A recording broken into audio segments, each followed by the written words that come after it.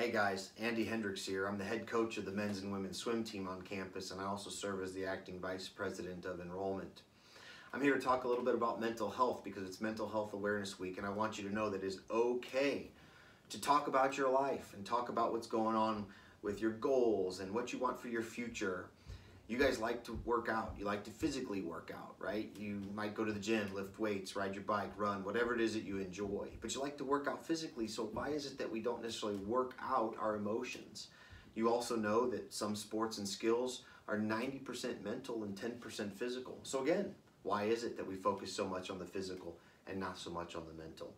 It's because we bottle things up a lot as young men, and it's not necessarily a good thing to do that. So we're here to tell you that it's okay to talk about mental health. It's okay to talk to people about your life. Again, your goals, what's going on, the positives, the negatives. It's okay. You have so many people that are in your corner and want to see you succeed. Your coaches, counselors, trainers, friends. There are parents. There's so many people that are in your corner and want to see you succeed. So think about that. Think about to have the best physical game. It requires also having the best mental game. So that's my tip today. Take care. Hope to see you guys on campus again very soon.